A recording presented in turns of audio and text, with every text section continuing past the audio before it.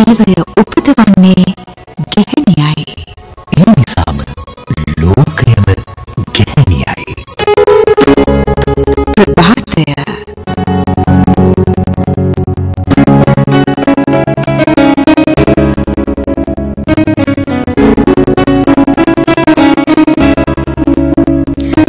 අයිබෝවන්. ඔබත් එක්ක කතා කරන්න බොහෝ දේවල් තියෙනවා. අපිට ඔබත් එක්ක බෙදා හදා ගන්න බොහෝ දේවල් තියෙනවා. අද අපි තෝරගන්න මාතෘකාව පොලිමේ රැස්වීම තියෙන කාන්තා නියෝජනය ජාතික දේශපාලනයට අවශ්‍යයි. ඔබ හිතයි මේ මොහොතේ මම මේ මාතෘකාව තෝරගන්නේ ඇයි කියලා. සාමාන්‍යයෙන් මේක කාන්තා දිනයට කතා කරන මාතෘකාවක්, එහෙමත් නැත්නම් මැතිවරණ කාල සීමාවක අපි වැඩිපුර කතා කරන මාතෘකාවක්. මේ වගේ කාලෙක ඇයි මෙහෙම මාතෘකාවක් තෝරගන්නේ? මේ වගේ කාලෙක මේ වගේ මාතෘකාවක් තෝරගන්න විශේෂම කාරණය තමයි අපි හැමදාම විශ්වාස කරන රට ගොඩනගනවා නම් ගොඩ නැගිය යුතු මතවාද අතර ඉහළින්ම තියෙන කාරණයක් ලෙස මේ සලකන්න පුළුවන් නිසා. ඒ වගේම කොරෝනා සමග අර්බුදකාරී තත්ත්වයන්ට මුහුණ දුණු රටවල් පිළිබඳව කරපු අධ්‍යයනයකදී හෙළි වෙලා තියෙනවා පාර්ලිමේන්තු නියෝජනය තුළ කාන්තා නියෝජනය වැඩි වශයෙන් පවතින රටවල් තමන්ගේ අර්බුද කළමනාකරණය සම්බන්ධයෙන් බොහෝ සෙයින් ඉදිරියෙන් සිටි බව. මේ සියලු කාරණා සලකලා බලලා අපි හිතුවා මේ කාන්තා දේශපාලන නියෝජනය පිළිබඳව අදත් නවමානයකින් කතා කරන්න. ඒ නිසාම මෙය ප්‍රතිපත්තිමය කාරණා වගේම බිම්මට්ට මේ සම්බන්ධයෙන් කටයුතු කරලා තියෙන වසර ගණනාවක් මැතිවරණ ක්ෂේත්‍රය තුළ සහ ඒ වගේම සිවිල් සමාජයේ මේ සම්බන්ධයෙන් කටයුතු කරලා තියෙන දෙපළක් අපි වෙනුවෙන් ආරාධනා කළා. ප්‍රජාතන්ත්‍රීය ප්‍රතිසංස්කරණ සහ මැතිවරණ අධ්‍යයන ආයතනයේ විධායක අධ්‍යක්ෂ මංජුල ගජනායක මහත්මයා, ඒ වගේම සබරගමු පළාත් සභාවේ හිටපු ප්‍රධාන ලේකම් රංජනී ජයකොඩි මහත්මිය. මංජුල ගජනායක මහත්මයා මැදිරියේ ඉන්නවා. ඒ වගේම අපි බලාපොරොත්තු වෙමින් ඉන්නවා රංජනී ජයකොඩි මහත්මිය තව විනාඩි කිහිපයකින් මේ වැඩසටහනට සම්බන්ධ වනතුරු. ආයිබෝන් ඔබතුමන්ට. ආයිබෝන්. මම හිතන්නේ අපි මීට වසර කිහිපයකට පෙර ඉඳලම මේ ගැන කතා කරනවා. ඒ කතා කරන හැම තැනකම කෝටාව හිමි වුණාම අපි හරි සතුටින් කතා කළා. හැබැයි මැතිවරණයෙන් පස්සේ ආපහු අපි දුක් වුණා, අපිට අවශ්‍ය දේ සිද්ධ වුණේ නැහැ කියලා. ඊට පස්සේ අපි පිළිතුරු හොයන්න උත්සාහ කරා. ඊට පස්සේ ඒවට එක් කාන්තා සංවිධාන විවිධ අදහස් එකතු කරා. මේ සියල්ල එක්ක අදත් අපි දකිනවා රැස්වීම් වල, පෝලිම් වල, එහෙම නැත්නම් ජනමාධ්‍යට හඬ පටනිකුත් කරන්න කාන්තාවෝ හිටියට දේශපාලන නියෝජනයට එන, සක්‍රීය දේශපාලනයට එන කාන්තාවන්ට අදටත් ඉඩක් නැහැ. අපි කොතනින්ද මේ සංවාදය පටන් ගන්න යද? ඔව්, ඉතාම ස්තුතියි ඉරංගා. ශ්‍රී ලංකා ගුවන්විදුලි සංස්ථාව යටතේ ඇත්තටම ඔබ යලිත් සැරයක් මේ පිළිබඳව කතා බහ කිරීම වෙනුවෙන් අපි දන්නවා ඔබ සහ තවත් කිහිප දෙනෙක් මේ පිළිබඳව ඉමහත් උවමනාවකින් යම් ආකාරයකට කටයුතු කරමින් සිටිනවා.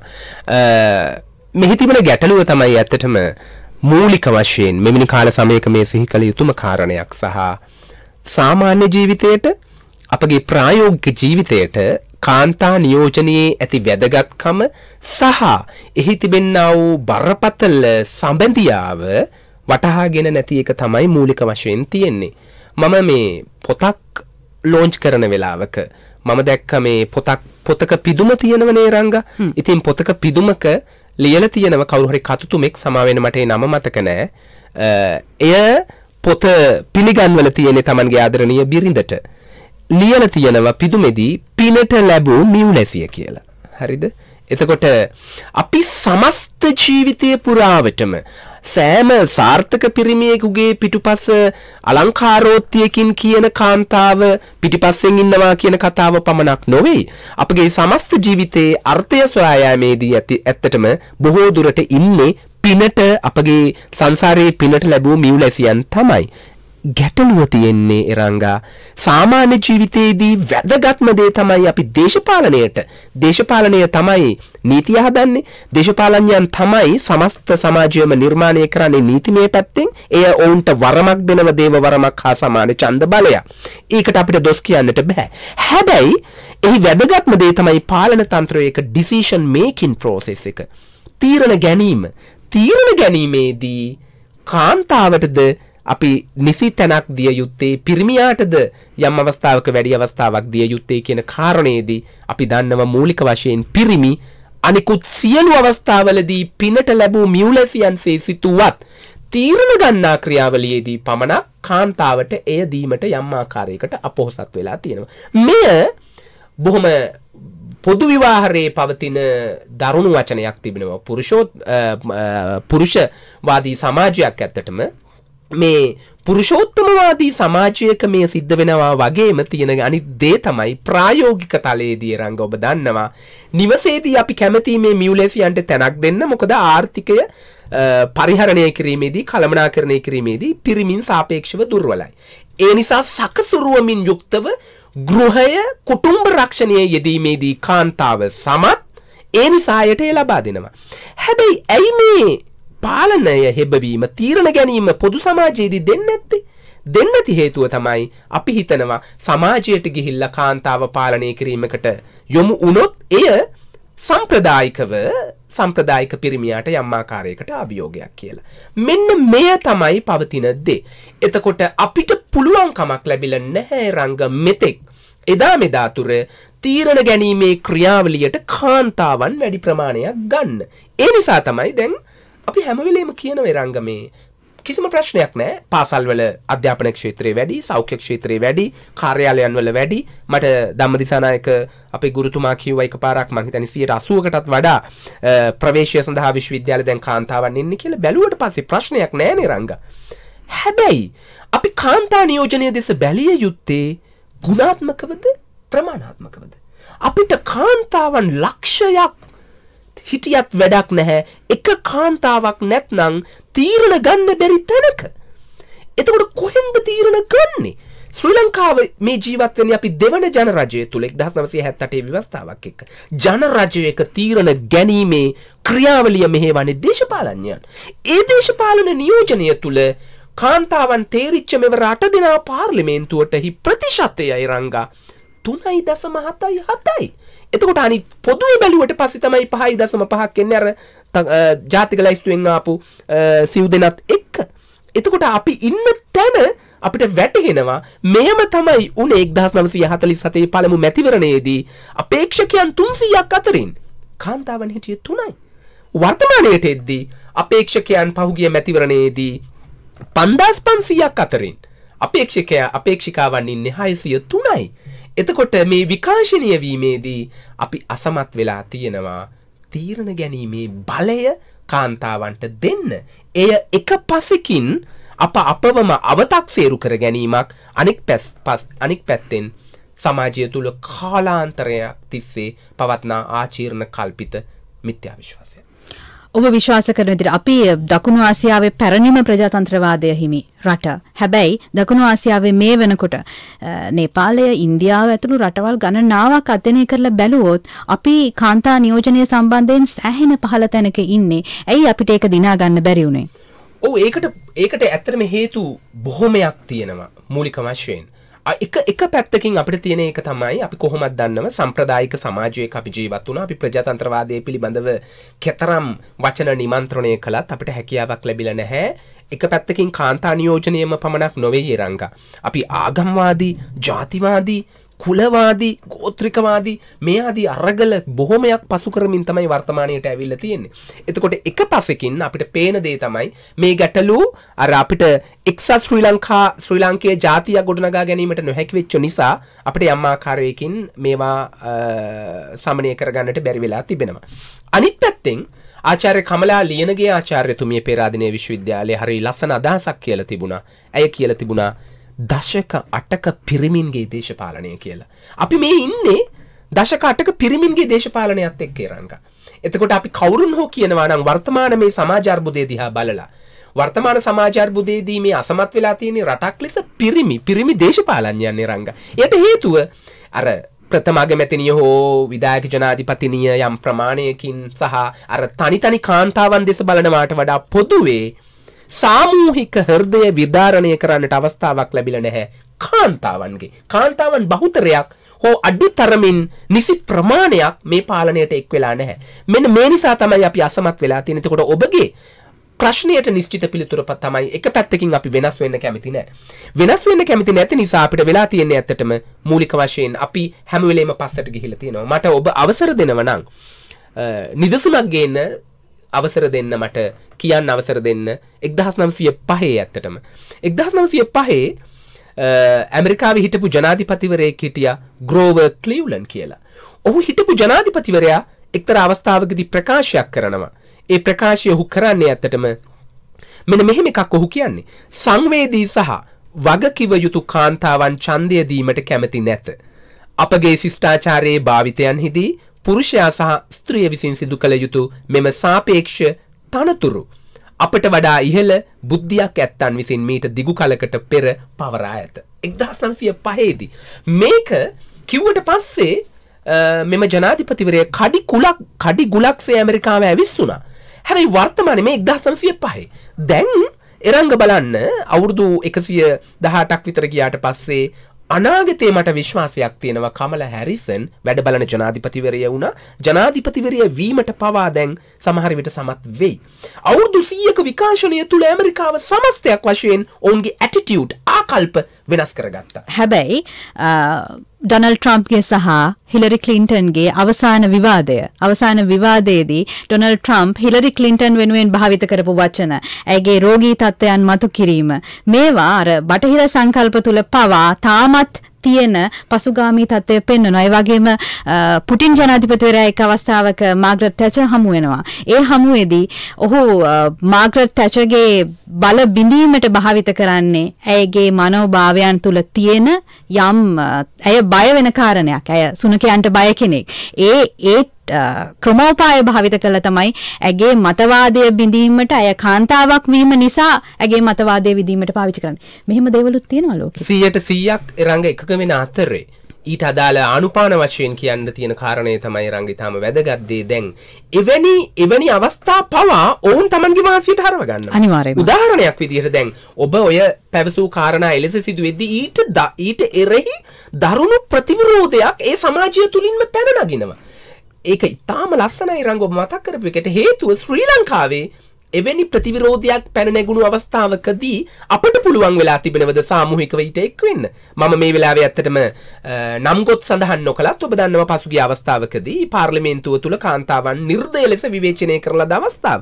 එහිදී ඒ පාර්ලිමේන්තු මන්ත්‍රීවරයන් 12 දෙනාගේ සාමූහික ප්‍රයත්නයට සමාජයක් ලෙස අපිට පුළුවන් වුණාද එකඟ වෙන්න පක්ෂ ભેදයකින් තොරව. ඉතින් එම නිසා එහෙම වෙලා දරුණු ප්‍රතිවිරෝධතා මීට අදාළව වෙද්දී අපිට පුළුවන් කමක් වෙලා නැහැ. අපි හුදකලා කරනවා එවැනි සටන් කාමිනියන් අපගේ සමාජය තුල. ඒ තමයි බොහෝ දුරට වෙලා තියෙන්නේ. අතර මේ නිසා තමයි කැත්ලින් ජයවර්ධන මම දැක්ක කියලා තියෙනවා පුවත්පතක ශීර්ෂයක් අපි පාගාගෙන ඉන්න නිදානයක්, අපි නිදානයක් උඩ ඉන්නේ.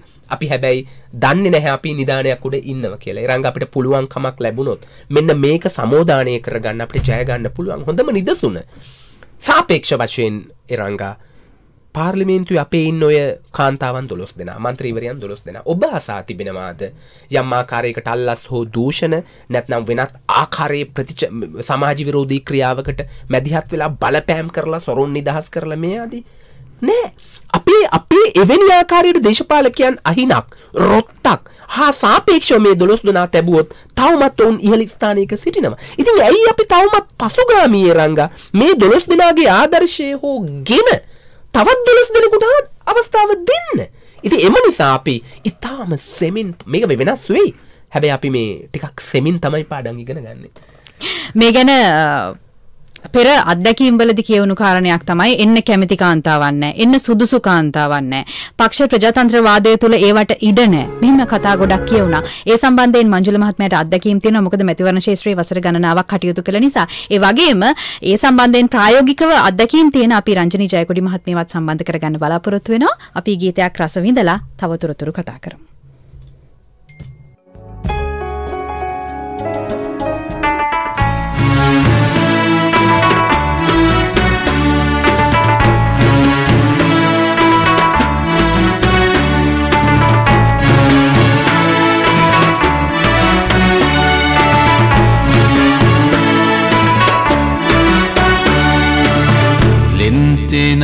මගේ නංගියේ අන්තරට වී ගොම්බනේ ලෙන්තිනා මගේ නංගියේ අන්තරට වී ගොම්බනේ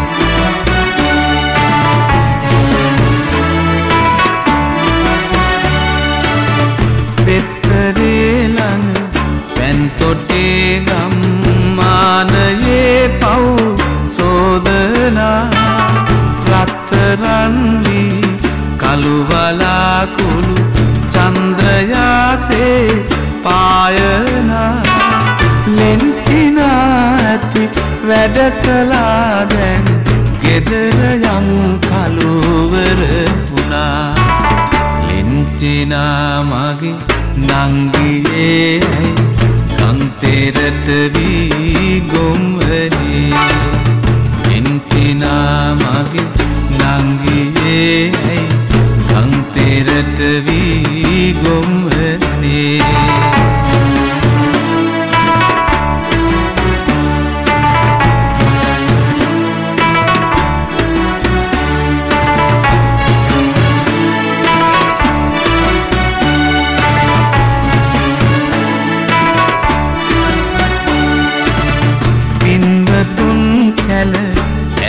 සලු පිළි සේදුවා නුඹ සේදුවා ආම නැකිලි කුණු ගිහින් ඒ කිම්ද නොදැනේ කාරණා සේදිලා පරිසුද්ධ වීමෙන් යුග දැත් නුඹේ බබලනා එන්චෙනා මගේ නංගියේ ගන්තෙරට වී ගොම්මනේ ලෙන්ටිනා මගේ නංගියේ ගන්තෙරට වී ගොම්මනේ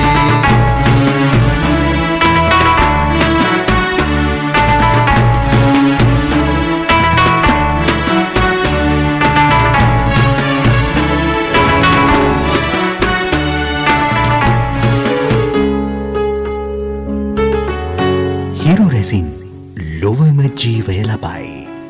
මුළු ලොවක් ගොඩනගන ඔබේ හඬයි ප්‍රභාතය. සඳුදා සිට සිකුරාදා දක්වා පෙරවරු 10 සිට 11 දක්වා කාන්තා ඔබ වෙනුවෙන් වෙන්වන හූරාව. ප්‍රභාතය 91.7 91.9 සිංහල ස්වදේශීය සේවය. 10යි විනාඩි 22යි වෙලාව ඔබ ප්‍රභාතයේ සමග අපි කතා කරන්නේ කාන්තා දේශපාලන නියෝජනය වැඩි කිරීම ඒ සම්බන්ධයෙන් තියෙන පෙර අත්දැකීම් සහ අනාගතයේ ඒ සම්බන්ධයෙන් අපිට කරන්න පුළුවන් දේවල් පිළිබඳව. කාන්තා දේශපාලන නියෝජනය සම්බන්ධයෙන් වැඩිපුර කතා වුණේ පළාත් පාලන ආයතන මැතිවරණය පදනම් කරගෙන. එහි තමයි යම් ඉඩක් හිමි වුණේ වැඩි වශයෙන්. එතනදිත් ප්‍රශ්න තිබුණා. එතනදිත් ලිස්ට් එකට නම දැම්මා. පස්සේ නියෝජනය ලැබුණේ වෙන කෙනෙකුට. ඊට පස්සේ කෝටාව අවභාවිත වුණා කියලා කිව්වා. ඒ වගේම ඒ ගිය පිරිස අපි බලාපොරොත්තු වුණ තරම් හඬක් නැගුවද?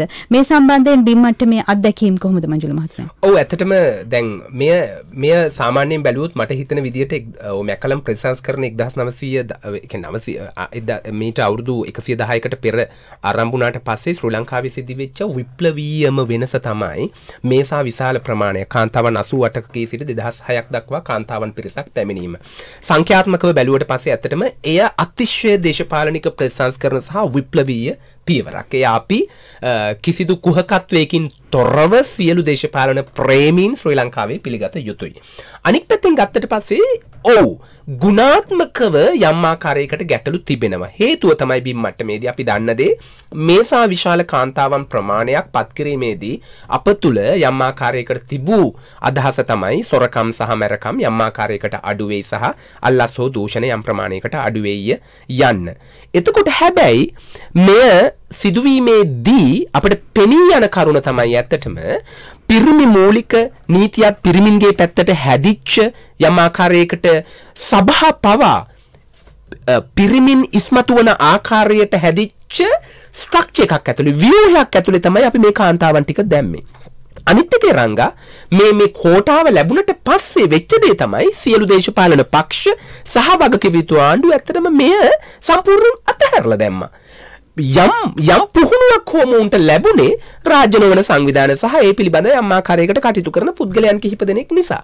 එතකොට මෙන්න මේ අවශ්‍ය ආදරය සහ මේ රැගෙන යා යුතු විලිංනස් එක අදිෂ්ඨානය මේගොල්ලන්ගෙන් ගැලවුණාට පස්සේ කාන්තාවන් යම් ආකාරයකට විපිලිසර වුණා.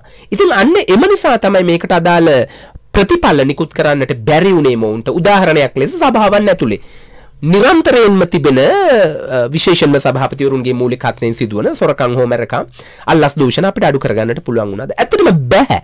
හැබැයි මම දන්න අත්දැකීම් බොහොමයක් තිබෙනවා. ඔවුන් කතා කරන අවස්ථාවේදී පවා සභාපතිවරුන් බියවත් වෙච්ච අවස්ථා ඕනෑ තරම් තිබෙනවා. මොකද ඔවුන්ගේ දැනුම දැන් හොඳයි. අවුරුදු 4ක පරිපාකයක් එක්ක ඔවුන් දැන් අත්දැකීමෙන් යුක්තව වැඩ කරනවා. ඉතින් සභා කීපයක් තිබෙනවා. කාන්තාවන් ප්‍රමුඛත්වයකින් මේවා මැඩපවත්වමින් වැඩ කරනවා. තවත් කාන්තාවන් පිරිසක් අපි දන්නවා අර කොන්ක්‍රීට් පාරවල් හැදීම හරි ලොකු විනෝදාංශයක් අපේ මන්ත්‍රී සභිකයන්ගේ. හැබැයි මේ කාන්තාවන් බොහෝ දුරට ඒවා නිර්මාණය කිරීමේදී අර ලැබෙන කොමිස් මුදල පවා 105 110 ඒවා අතර පාරටම එකතු කරන අත්දැකීම් මහ රාශියක් මම දුටුවා. අනිත් පැත්තෙන් ඇත්තටම කාන්තාවන් බොහොමයක් කතා කරන නිසාම සභාවන් තුල ඔය කාන්තා සහ ළමා කමිටු පිහිටුවමින් යම් වෙනසකුත් කරපු අවස්ථා තියෙනවා. ඔය මොරටුව මහනගර සභාව වගේ තැන්වල පවා එහෙම සිද්ධ වුණා. තවත් മന്ത്രിවරයන් පිරිසක් මම දන්නවා අර විගණකාධිපතිතුමාගේ වාර්තා පවා එක රාශී කරගනිමින් දැන් බලමින් ඉන්නවා නඩු කර ඉදිරිපත් කරන්නට පුළුවන්ද කියලා ඒ සභාපතිවරුන්ට. එහෙම බැලුවම ඔවුන්ගේ පැත්තෙන් යම් ප්‍රමාණයක ප්‍රමාණාත්මක ව නැතත් සැලකිය යුතු මට්ටමේ වෙනසක් සිද්ධ වෙලා තිබෙනවා. නමුත් මම පිළිගන්නවා පොදුවේ අර බලාපොරොත්තු වෙච්ච තරම් වෙනසක් සිද්ධ වුණේ නැහැ. ඒකට හේතුව ඒ රංග ඇත්තටම මේ සමස්ත ව්‍යූහයම නිර්මාණය වෙලා තියෙන්නේ කාන්තාවන් මෙතන නැහැ කියලා හිතාගෙන. එතකොට එහෙම නොවෙච්ච තැනක එහෙම නොවෙච්ච රාමුවක වැඩ කරලා මේව වෙනස් කරන්න පටන් ගත්තු එක ලේසි නෑ. අඩු ගානේ මට කියන්න අවසර දෙන්න සමහර සභාපතිවරු සහ සමහර ප්‍රාදේශීය සභා විශේෂයෙන් පළාත් පාලන ආයතන පොදුවේ කාන්තා ක්‍රියාකාරීත්වය තුල යම් ආකාරයකට පරිස්සම් වෙනවා මේ දේවල් වලට නිරත වෙන්න. ඒ කියන්නේ අපිට අදටත් ඒක ප්‍රගතිශීලී තීරණයක් කියලා විශ්වාස කරන්න පුළුවන්. අනිවාර්යයෙන්ම. කාන්තා දේශපාලනය සම්බන්ධයෙන් දේශපාලනයට එන්න කැමැත්තෙන් ඉඳීපු ගම්වල වැඩ කරපු සැබෑම වමනාව තියෙන පිරිසකට පහුගිය මැතිවරණවලදී පක්ෂ දේශපාලනය තුළ පක්ෂ ප්‍රජාතන්ත්‍රවාදයේ ප්‍රශ්න නිසා ඔවුන්ට හිමි අවස්ථාව අහිමි වුණා. අපිට මතක විදියට වෙලිකන්ද ප්‍රදේශයෙන් ස්වාධීන කණ්ඩායමක් විදියට යම් කාන්තාවන් පිරිසක් ඉදිරිපත් වුණා. ඔවුන්ගේ ජයග්‍රහණය හෝ ඔවුන්ගේ වර්තමාන තත්ත්වය පිළිබඳ මගේ දැනීමක් නැහැ. එහෙම සැබෑ අවශ්‍යතාවයේ තියෙන පිරිසක් එකතු වෙලා ඔවුන්ට ඉදිරියට එන්න ඔවුන්ට දේශපාලනයෙන් නියුතු වෙන්න මේ වෙනකොට යම් සංවිධානය වීමක් ඔවුන් තුල තියෙනවද? එහෙම එන්න කැමැත්ත. මම කතා කරන්නේ මේ තරුණියන් ගැන. අදටත් තරුණියන් එන්න අපි කැමතිද කියලා අහුවොත් බහුතරයක් කියන්නේ කැමති නෑ කියලා. එහෙම තත්වයක එහෙම එන්න කැමති පිරිසක් ඉන්නවද? ඒ රංග ඇත්තටම ඉන්නවා. ඔබ කියන ආකාරයට බොහෝ පිරිසක් ඉනෝ වැලිකන්දි පිරිස සහ ඔබට මතක ඇති මම හිතන්නේ නැගෙනහිර කාන්තාවන් පිරිසකුත් ඇත්තටම ඉන්නවා. මුලින්ම කුරුණෑගල හිටියා. දිවයිනේ දසත මෙහෙම යම් පිරිසක් ඉන්නවා. සහ විශේෂයෙන්ම ඔබ වැනිමසේ ඇත්තටම නීතිය උගත් ඒ වගේම තවත් වෙනත් විශේෂ ක්ෂේත්‍ර ධාරාවන්හි ඉදිරියට ගිහිපු කාන්තාවන් පිරිසක් සැදී පැහැදී ඉන්නවා දේශපාලනයට පිවිසීමට. මේකට කරුණු දෙකක් මූලික වශයෙන් ඇත්තටම පැමිණීමට. මේ ශ්‍රී ලංකාවේ මගෙන් ඇහුවොත් ලංකාවේ කාන්තාවන්ට කරන්න අමාරුම වැඩ 10න් මොකක්ද අමාරුම එක කියලා මගේ උත්තරේ තමයි ලංකාවේ දේශපාලනය කරන එක. එතකොට මේ දේශපාලනය කරන්න අමාරුම එක තමයි ඔබ දන්නව මාර පරාජය හා සමානයි නාම යෝජනා ගැනීම දේශපාලන පක්ෂයකින්. නාම යෝජනා ගැනීම සඳහා Tamanගේ ලේමස් ඇට නහර පවා පුදන්නට සිදුවෙච්ච ඉතාමත්ම අසික්කිත දේශපාලන සංස්කෘතියක් මේ පසුගිය දශක දෙකක කාලය තුල වඩා වර්ධනය වෙමින් ශ්‍රී ලංකාවේ පැමිණියා.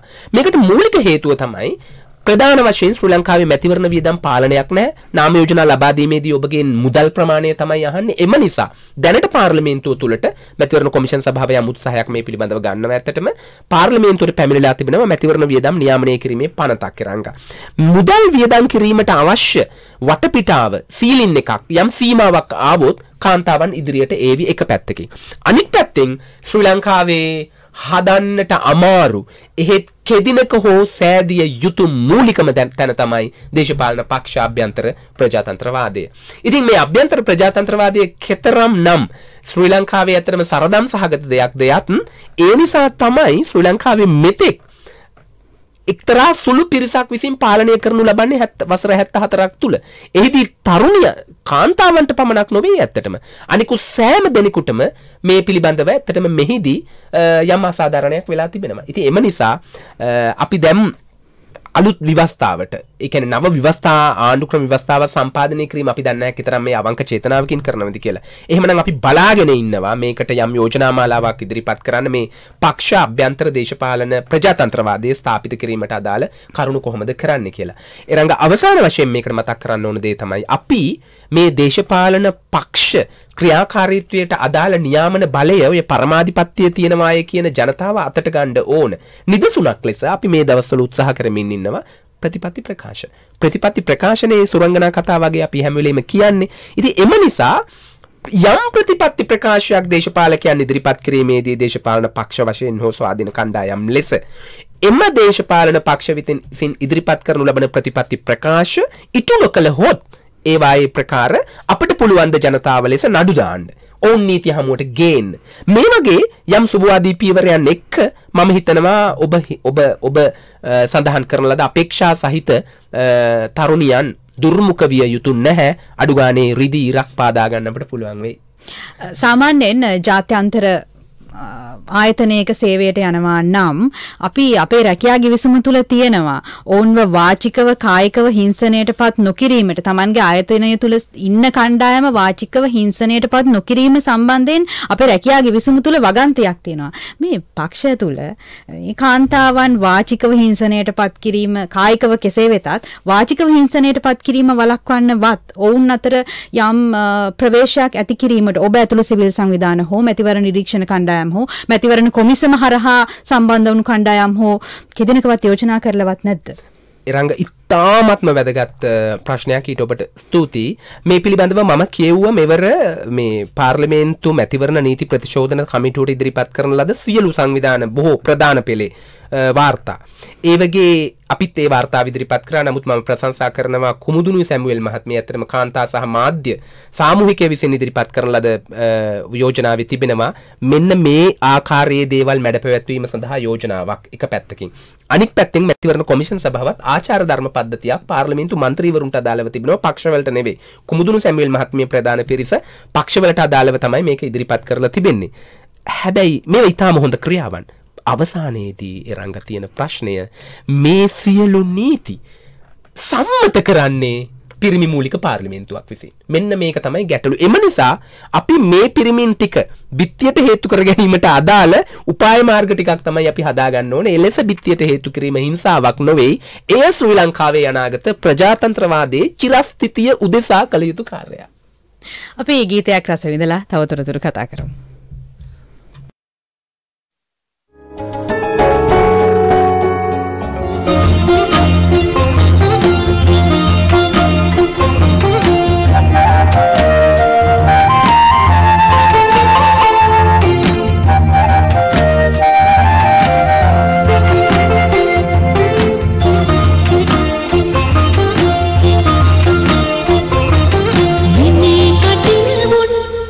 Vini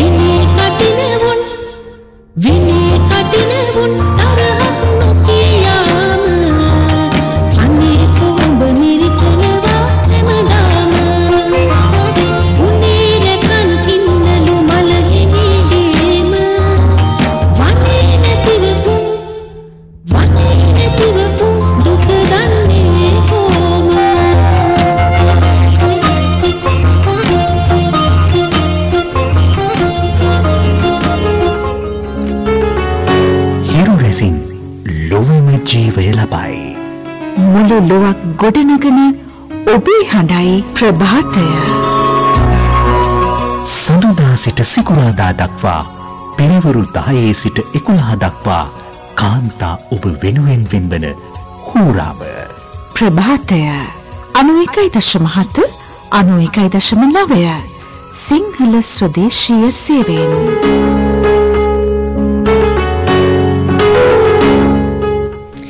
දහයයි 36යි වෙලාව අපි කතා කරමින් ඉන්නේ කාන්තා දේශපාලන නියෝජනය සම්බන්ධයෙන් අපේ පෙර අත්දැකීම් වර්තමාන තත්ත්වය පිළිබඳව අපි කතා කළා. ඉදිරියට කොහොම වේවිද? ඉදිරියට කාන්තා දේශපාලන නියෝජනය සම්බන්ධයෙන් අපිට වැඩි නියෝජනයක් ලැබේවිද? මම මේ කතා කරන්නේ අර සාමාන්‍යයෙන් මේ සම්බන්ධයෙන් කතා කරාම කියන දෙයක් තමයි මේ අපි ගොඩ වැඩි කරගන්න හදනවා කියලා. එහෙම නෙමෙයි. ගුණාත්මකව සහ සංඛ්‍යාත්මකව කියන අංශ දෙකෙන්ම වැඩි කර ගැනීම සම්බන්ධයෙන් තමයි මේ කතා කරන්නේ.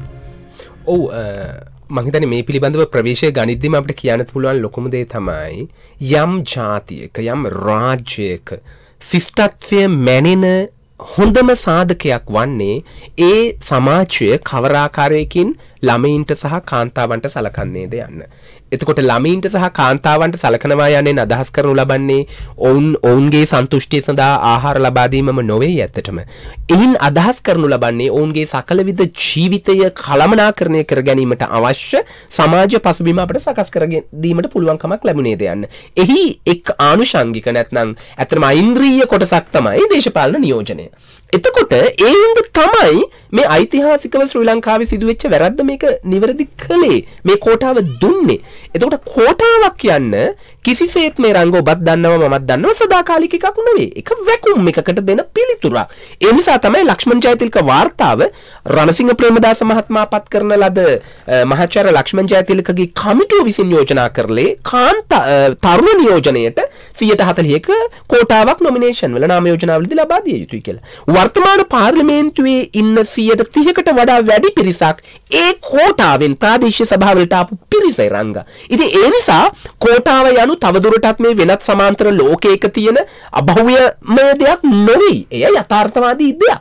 එතකොට මේ කෝටාව පවා යම් පුද්ගලයෙක් හෝ පක්ෂයක් හෝ යම් සමාජයක් උත්සාහ කරනවා නම් එය පිරිහෙලන්නට ඇත්තටම ඉන් හැඟෙන්නේ අපි තවදුරටත් ශිෂ්ට සම්පන්න ජාතියක් නොවේ කියන එක. ඉතින් මගේ අත්දැකීම තමයි දැන් අපි මේ පසුගිය සති 2-3ක කාලය තුල මේ පිළිබඳව යම් ආකාරයකට සමීක්ෂණ කළා සහ වගකිව යුතු පුද්ගලයන් සමග කතා කළා, දේශපාලන පක්ෂ සමග කතා කළා. දැන් තියෙන දේ තමයි දැනට අලුත්ම යෝජනාවක් ඇවිල්ලා තිබෙනවා. ප්‍රතිශෝධනය සඳහා උදව් කරන තාක්ෂණික කමිටුවේ සභාපති මහාචාර්ය සුදන්ත ලියනගේ මගින් අපි දුටු වාර්තාව ඔහු තාම සනාථ කළ නැහැ. ඔහුගේ වාර්තාවක් නොවේ කියලා. එම නිසා ඔහු එම වාර්තාව ඉදිරිපත් කිරීමේදී අතරින් ඉදිරිපත් කළ තියෙන්නේ 10% දක්වා මේ යම් ආකාරයකට අඩු කරන. නමුත් 125 සනාථ වෙන ආකාරයේ යම් යම් වගන්ති තිබෙනවා තමයි. නමුත් පොදුවේ මේ යෝජනාව මගින් තිබෙන්නේ අර ඕවර්හැන් එල්ලනාසන අඩු කරලා නැති කරලා ප්‍රධාන දේශපාලන පක්ෂය සවිමත් කරලා ජයග්‍රහණය කරන දේශපාලන පක්ෂයට තවදුරටත් බෝනස් ආසන දෙකක් දීමේ ක්‍රමවේදයක්. ඉතින් ප්‍රශ්නේ තියෙන්නේ දේශපාලන විද්‍යාව දන්න ඕන කෙනෙක් දන්නවා මිශ්‍ර සමානුපාතික නියෝජන ක්‍රමයකදී තව බෝනස් දෙකක් දීම ඉතාමත්ම මුග්ධ කටයුත්තක්. අනික් පැත්තෙන් වක්‍රාකාරව උත්සාහ කරනවා මේ කාන්තා කෝටාව අඩු කිරීමට. ඉතින් එම නිසා කියන්න තියෙන දේ තමයි coming colors not good කියන එක. නමුත් එහිදී ශ්‍රී ලංකා පොදු ජන පෙරමුණෙන් අපි ඇහුවට පස්සේ ඔවුන් ආණ්ඩු පක්ෂයේ විදියට සනාථ කළා. එය පක්ෂයේ ස්ථාවරය නොවේ. ඔවුන් නිරතුරුවම මේ රැකදීම සඳහා ඉදිරිපත් වෙන බව. විපක්ෂයේත් ඇත්තටම විපක්ෂ නායකවරයා ප්‍රකාශ කරලා තිබෙනවා ඔවුන් දිවි හිමියෙන් 125 රැකදීම සඳහා එකඟ වෙනවා යයි කියා. ඉතින් කෙසේ වෙතත් අපි දේශපාලන පක්ෂවල දේශපාලන නායකයන්ගේ සම්මුතියට ගරු කරන අතරේ මෙය සමාජ නියෝජනයක් බවට පත්විය යුතුයි. රංගය කියන්නේ සමාජයේ පොදු මාතෘකාවක් සහ ඔබ සහ මම වගේම අනිකුත් දෙනාත් කාන්තාවන් වැඩි නියෝජනයක් තිබිය යුතුයි කියන දේ ඉල්ලිය යුතුයි. ඉතින් එම නිසා කෙසේ වෙතත් දැනට මැතිවරණ නිරීක්ෂකයෙක් ලෙස මගේ දශකකමාරක අත්දැකීම තුළ මට පේන දේ තමයි කාන්තා මෙලෙස ලබාගත් විප්ලවීය වෙනස පවා ජයග්‍රහණය පවා යම් ආකාරයකට අවතක්සේරු කිරීම සඳහා යම් පිරිසක් කටයුතු කරමින් ඉන්නවා. මේ සම්බන්ධයෙන් ඔය කාන්තා දේශපාලන නියෝජනය ගැන අපි බිම් මට්ටමේ සරල මට්ටමේ කතා බහ ගොඩනගද්දී හෙන දේ තමයි කාන්තාවන්ට තියෙන ප්‍රමුඛතම ප්‍රශ්නේ මේකද? මීට වඩා කාන්තාවන්ට කතා කරන්න දේවල් නැද්ද? මේක මේ කොළඹ ප්‍රශ්නයක්. මේක මේ ගමේ ප්‍රශ්නයක් නෙමෙයි. ගමේ මිනිසුන්ට දැනෙන ප්‍රශ්නයක් නෙමෙයි. ඔබ ලංකාවේ දිස්ත්‍රික්ක 25ම තුල වැඩ කරපු කෙනෙක්. කොහොමද? ඔවුන්ගේ තියෙන උනන්දුව, ඔවුන්ගේ තියෙන කැමැත්ත, ඔවුන්ගේ තියෙන අවංක කැමැත්ත දේශපාලනයට ප්‍රවේශ වීම සඳහා ඒ ගැන තියෙන අත්දැකීම් කොහොමද? මට එක උදාහරණයක් මම කියන්න පුළුවන් එරංගා. කන්තලේ ප්‍රදේශයේ මම මෙහෙම දැනුවත් කිරීමේ වැඩසටහනක් කරන අවස්ථාවකදී ඒකට ආපු කාන්තාවන් දෙදෙනෙක් සමග මම කතා කරා ප්‍රාදේශීය සභා මන්ත්‍රීවරයන්, සභිකවරයන්. ඒ සභිකවරයන් දෙදෙනා වැඩසටහන අවසන් වන තෙක් ඔවුන්ගේ ස්වාමිවරුන් දෙදෙනා ඇත්තටම බයිසිකලයක් රැගෙන ඒ හෝටලයේ අභියස රැඳී සිටිය ඔවුන් රැගෙන යන්න. එතකොට ඔවුන්ගෙන් ඇසුවට පස්සේ ඔවුන් නැගිටින්නේ ඇත්තටම 3:00ට. එතකොට කෑම උයනවා. සහ ළමයින් පාසල් යැවීම සඳහා සියල්ල කරනවා. බත් බැඳලා දෙනවා. ස්වාමීන් ඔවුන්ගේ ඇවිල්ලා තිබ්බ නැත්නම් ස්වාමි පුරුෂයන්ට ඇත්තටම ඔවුන් කාර්යාලයට යවනවා. මේ හැම දෙයක්ම කරලා ඔවුන් කිව්වා උදේවරුේ ප්‍රාදේශීය ලේකම් කාර්යාලවල රස්තියාදු වෙනවා අර ගමේ මිනිසුන්ට ජොබ් එකක් දෙකක් ගන්න. මොකද එතෙන්ට අවස්ථා එන හින්දා. ඊට පස්සේ හවසට ප්‍රාදේශීය සභාවට යනවා. ඉතින් මේක බැලුවම කාන්තා ආත්මයක් තුල කවරතරම්නම් යෝධ ශක්තියක් ගැබ්බිලා තිබෙනවද? ඉතින් ඒක තමයි අපිට පැහැදිලි වෙන්නේ. එතකොට අපිට මේන් පේන දේ තමයි මූලික වශයෙන් අපිට යම් ආකාරයකට මේ අත්දැකීම තුල මොවුන් ඉතාම පැහැදිලි යම් වගකීමක් ලැබුණොත් ඔවුන් ඒ ඉටු කිරීමේ සමර්ථතාවකින් හෙබි. අනිත් කාරණය තමයි කාන්තාවන් දෙදෙනෙක් හෝ තිදෙනෙක් නැත්නම් යම් සිදුවීමක් වූ විගස අපි පෙරලාහනවා හරි අවුල් නේද? කාන්තාවන්ට මේක දීලා. හැබැයි එරංගා අපේ මේ සමස්ත ඉතිහාසය තුලම තරඟ කරන ලද අපේක්ෂකයන් ප්‍රමාණය දසදහසක් නම් මේ මෙරණ 74ක ඉතිහාසයේ කාන්තාවන් ඉන්නේ උතන 2000කටත් අඩු ප්‍රමාණයක්. එතකොට අර පිරිමි දේශපාලකයන් තුලින් සිදු කිසිදු ක්‍රියාවක් පිළිබඳව අපි ප්‍රශ්න නොකට හුදු අවස්ථානුකූල යම් ප්‍රමාණයකින් අහම්බෙන් සිදුවන සිදුවීමකදී කාන්තාවන් පිරිහෙලන්නට කටයුතු කිරීම කවර ශිෂ්ට සම්පන්න මිනුම් කඩු දඬුවකින්ද අපි මැනිය යුත්තේ. ඉතින් එම නිසා මට විශ්වාසයි අතරම ගමේ අනිත් ප්‍රධාන දේ තමයි මෙහි තිබෙන මූලික වශයෙන් එරංගා දැන් ඔබ සහ ඔබත් ආදරණීය මවක් සහ අපි දන්න බොහෝ දෙනෙක් ප්‍රාදේශීය සභා මන්ත්‍රීතුමියන්ලා එක්ක ආදරණීය මව්වරු නැත්නම් ආදරණීය සොහොයුරියන් නැත්නම් සමාජයට කාරුණික මිතුරියන්. ඔවුන් හරිම සංවේදීව සමාජය දිහා බලනවා. එතකොට ඔවුන්ට යම් ශක්තියක් තිබෙනවා අනාගතය පිළිබඳව හිතන්න සහ සමාජය පිළිබඳව ආදරණීයව හිතන්න. එතකොට අර පක්ෂ ભેද වලින් යුක්තව පාටි ලයින් හදාගෙන අර මාරාන්තික දේශපාලන ක්‍රීඩාවක නිරත වන පිරිමින්ට වඩා කාන්තාවන් ආදරණීයව කටයුතු කරයි කියලා ඔවුන් මගේ ඉතිහාසය මගින් සනාථ කරලා තිබෙනවා. එම නිසා අපිට හැකියාවක් තිබුණොත් අපිට පුළුවන් ඔවුන්ටත් යම් අවස්ථාවක් දීලා ඇත්තටම සලකා බලන්න. ඒක හොඳ බලාපොරොත්තුවක්. අපිට ඉදිරියට තියාගන්නට පුළුවන් හොඳ බලාපොරොත්තුවක්. අපි ගීතයක් රස විඳලා මේ ගැන තවදුරටත් කතා කරමු.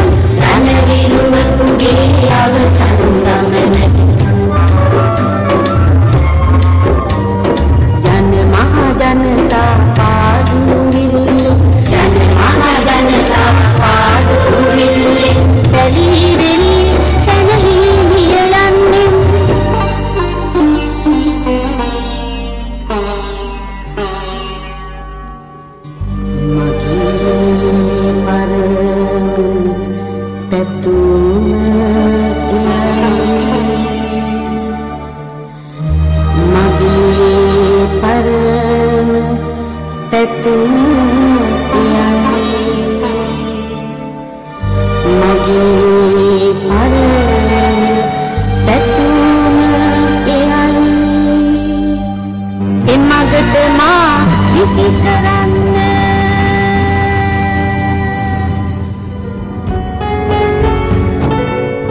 අපි කතා කරන්නේ කාන්තා දේශපාලන නියෝජනය පිළිබඳව. අපි අතීතය වර්තමානය සහ අනාගතය වෙනුවෙන් තියෙන සැලසුම් සහ යෝජනා පිළිබඳව කතා කළා.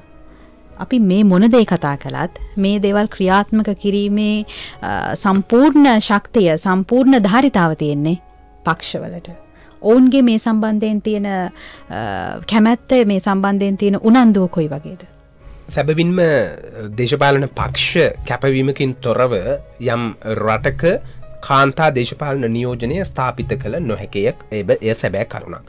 අනික් පැත්තෙන් වර්තමාන ශ්‍රී ලංකාවේ ගත්තට පස්සේ අපි දන්නවා ශ්‍රී ලංකාවේ එම කැපවීම අපිට තරම් සුබවාදී ආකාරයකින් දකින්නට නෑ. ඒට හේතුව තමයි විශේෂයෙන්ම ප්‍රාදේශීය දේශපාලකයන් බොහෝ දුරට හිතන එකක් තමයි කාන්තා දේශපාලන ආගමනය තුළ ඔවුන්ගේ දේශපාලන අනාගතය අවිනිශ්චිත තත්වයට පත්වෙයි කියා.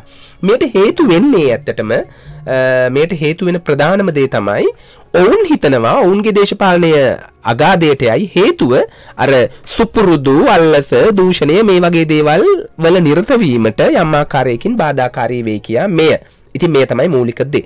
ඉතින් එම නිසා දේශපාලන පක්ෂ නායකයන්ට අත්හල නොහැකි අනුල්ලංඝනීය අයිතියක් තිබෙනවා මේ දේශපාලන කාන්තා දේශපාලන නියෝජනය ගැන බලන්න. ඔවුන්ට එක පැත්තකින් පුළුවන් තමන්ගේ පක්ෂ ව්‍යවස්ථාව වෙනස් කරමින් අර මැතිවරණ කොමිෂන් සභාව කියන ලද ආකාරයටම යම් ප්‍රමුඛත්වයක් දෙන්නට ඔවුන්ට පක්ෂයේ මූලික තනතුරු ලබා දීම සඳහා එක පැත්තකින් අනිත් පැත්තෙන් ප්‍රාදේශීය මට්ටමින් යම් ආකාරයකට පක්ෂයේ වගකිව යුතු තනතුරු ලබා දීම සඳහා ඔවුන්ට යම් උත්සාහයක් ගන්නට පුළුවන්. අනිත් පැත්තෙන් කළ යුතු ප්‍රධාන දෙයක් තමයි අපිට 341ක් පළාත් පාලන ආයතන තිබෙනවා. අපිට හැකියාවක් තිබෙනවද පළාත් පාලන ආයතන වල නියෝජිත ධූර ලබා දීමේදී ප්‍රමුඛත්වයේ සභාපති උපසභාපති ආදී තනතුරු දෙන්න නැතුව ප්‍රමාණාත්මකව ඇත්තටම මේ වැඩි කරලා වැඩක් නැහැ. ඉතින් දේශපාලන පක්ෂ නිර්ලෝභී විය යුතුයි, අවංක විය යුතුයි මේ ප්‍රයත්නයේදී.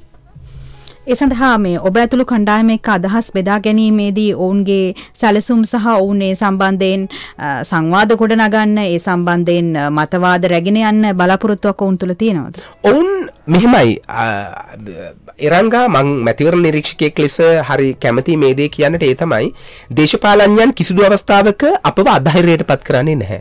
ඔවුන් හැම අවස්ථාවකදීම අපට ලබා දෙන්නේ සුබවාදී පිළිතුරු. එම නිසා මේ සුබවාදී පිළිතුරු අස්සේ අපි දන්නවා ඇත්තටම ඒවායේ යථාර්ථවාදී බව සිදු කළ නොහැකි බව පිළිබඳ ප්‍රශ්න සමුදායක් තිබෙනවා. එම නිසා මම මුලිනුත් මතක් කරා වගේ මේ සමාජ ඉල්ලුමක් බවට පත් කරන්නට ඕන. ඉතින් මේ අවසාන මොහොතින්ද මම මේ සමාජ ඉල්ලුමක් බවට පත් කරන්නේ කොහොමද කියන එකට වෙනත් සාහිත්‍යාත්මක ප්‍රවේශයක් ඔබත් ඊට කැමති නිසා ඇත්තටම මට දෙන්න අවසර දෙන්න. ඔය ප්‍රකට සිවිල් පරිපාලන නිලධාරියෙක් වන විජය මාපලාන විජය දද කියන පොතක කවි පන්තියක් ලියලා තියෙනවා. එරංගා ඉතාම ලස්සනයි. සමාජ ඉල්ලුමක් කරන්න නම් අපි මේ කාන්තාවන් දෙස බැලිය යුතු කෝණය කොහොමද කියන ආකාරයට ඒක ලොකු කවි සංග්‍රහයක්. නමුත් මම එකක් දෙකක් මතක් කරන්නම්. ඒකේ තියෙනවා හරිම ලස්සනට. හපහප බුලත් විට තොල්පෙති රතු වෙච්චි කොන්දේ දිගට දලු කූඩය එල්ලිච්චි හිරිකඩ කඩා හැරපානා උමරිච්චි රූ රැජිනක්ය තේවත්තේ මීනච්චි. ඉතාම ලස්සනයි. කහවට දන්ත කල්යාණය පැහැතිරි අතකින් ඉදලගෙන නැති බැරි කම ඉතිරි පිරිසිදු කරන කුණුරොඩු මහ මග වැතිරි රූ රැජිනක්ය නුඹ මට පරිසර මිතුරි. තවත් කවියක කියනවා ඇත්තටම එරි මඩේ විඳ අව්වේ රැස්ජාලා බොරුපන් හාල්පන් හොය හොය උතුරාලා තුන්පත් රටා වියනා හැඩ වැඩදාලා රූ රැජිනක්ය සේතන් මාමගේ දූලා. ඒ කවි පන්තියේ අවසානයේට තියෙන එක කවියක්. ඒ තමයි සොය සොය අලුත් දේ සිප්සයු රේපීනා සිසුදරු පැට උන්ගේ බුද්ධිය ඔපලානා ගම්තක්සලාවේ ඉස්කෝලේ නෝනා රූ රැජිනක්ය නව ලෝකේ රඟපානා. කවර තරම් අසිරිමත් කවි පන්තියක්ද මින් කියන්නේ. ඇත්තටම මූලික වශයෙන් සමාජයේ ඉස්සරහට රැගෙන යෑමේදී කාන්තාව එක පිරිසක් පමණක් නොවේ සෑම දෙනෙක්ම පොදුවේ කවර තරම්නම් අප්‍රමාණ කැපවීමක් කරනවාද කියන එක. එලෙස මහන්සි වෙන කාන්තාවට අපිට තැනක් දුන්නට කමක් නැහැ. එම නිසා දේශපාලන පක්ෂ වුණත් සිටිය යුතු කාරණය තමයි ඔවුන්ට තැනක් දීම. එක පැත්තකින් සමාජයට කරන සේවයක් යුතුයකමක්, අනිත් පැත්තෙන් අපේ තරුණ තරුණියන්ට විශ්වවිද්‍යාලවලට සිවිල් සමාජයට කාටත් වගකීමක් තිබෙනවා මේ Tamanගේ සටන් පාඨයක් බවට පත් කරගන්නට. එම නිසා මූලික වශයෙන් ආයතනයක් නම් ඒ ආයතනය තුල කාන්තාවට කරන ගෞරවය කොහොමද ඔවුන්ට හිමිතැන ලැබෙනවාද එක පැත්තකින්. අනිත් පැත්තෙන් සමාජය තුල, නිවස තුල, කුටුම්බය තුල මේ හැම එකකින්ම සුබවාදී වුණොත් පමණයි දේශපාලනයේදී ඇයට ප්‍රමුඛත්වය හිමි වෙන්නේ. නැත්නම් එරංගා මේ බොහොම මේ ආකස්මික විදියට හැමතැනකදීම ඔවුන් පසෙකලා දේශපාලනයේදී පමණක් අවස්ථාවක් දෙන්නට යයි කියූ කල එහෙම වෙන්නේ නැහැ. ඉතින් එම නිසා ඔබත් ඒ පිළිබඳව අපි දන්නව සටන් කරනවා. හැබැයි මූලික වශයෙන් මට පේන දේ තමයි සමාජ සංස්ථා බොහොමයක්ම අසමත් වෙලා තිබෙනවා ශ්‍රී ලාංකේය ජාතියක් විදියට මේ කාන්තාවන්ට ගෞරවයෙන් යුක්තව සලකන්නට බස් එකේදී සිට අනික් හැම අවස්ථාවකදීම. එම නිසා දේශපාලනයට පමණක් නොවේ කාන්තාව ඉදිරියට ගෙනීමේ ප්‍රයත්නය සමස්ත සමාජයේ ප්‍රබලම සටන් බාටයක් බවට පත්විය යුතු ප්‍රමුඛතම කාරණයක්. අද දවසේ තියෙන අර්බුදය පවා මගේ මැතිවරණ නිරීක්ෂණ අත්දැකීම තමයි කාන්තාවන් වැඩි පිරිසකට අතීතයේ සහ වර්තමානයේ වැඩි බලයක් තිබුණා නම් මේ අර්බුද යම් ප්‍රමාණයකට අපිට සමහන් කර ගැනීමට හැකියාවක් තිබුණා. අපි බලාපොරොත්තු සහගත කතා බහක් අපිට අතීතයෙන් ඒ වගේම වර්තමානයෙන් ඒ වගේම අනාගතය පිළිබඳ බලාපොරොත්තු මේ සියල්ල එක් කරමින් අපි අපේ සංවාදයේ ගොඩ නැගුවේ. කාන්තාවන් ජාතික දේශපාලනයට අවශ්‍ය ඇයි ඒ පිළිබඳව කතා කරන්න මැදිරියට පැමිණියේ ප්‍රජාතන්ත්‍රීය ප්‍රතිසංස්කරණ සහ මැතිවරණ අධ්‍යයන ආයතනයේ විධායක අධ්‍යක්ෂ මංජුල ගජනායක මහත්මයා. බොහොම ස්තුතියි ඔබතුමන්ට. ස්තුතියි. මේක අර හරි දත්ත තිබුණ කතා බහක්, හරි රසවත් කතා බහක්, ඒ වගේම බිම්මට්ටමේ ගම්මට්ටමේ අත්දැකීම් පිරුණු කතා බහක්. ඒ නිසා අපිට බොහෝ ශේෂ්ත්‍ර ආවරණය කරන්න හැකියාව ලැබුණා. මේ අද ප්‍රභාතයේ නිමාව නිෂ්පාදන සහාය ලබා දුන්, නවමාධ්‍ය සහාය ලබා දුන් සියලු දෙනා සිහිපත් කරමින් මම එරංගා මේගස්තෙනි, ඒ වගේම නිෂ්පාදන අධීක්ෂණයේ සහකාර අධ්‍යක්ෂ අශෝකා බාලසූරියගෙන් අපි ලබන සතියේත් හමු වෙමු. ඔබට සුබ සතියක්.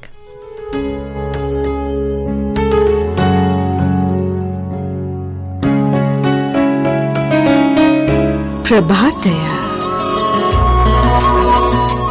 ලෝකේ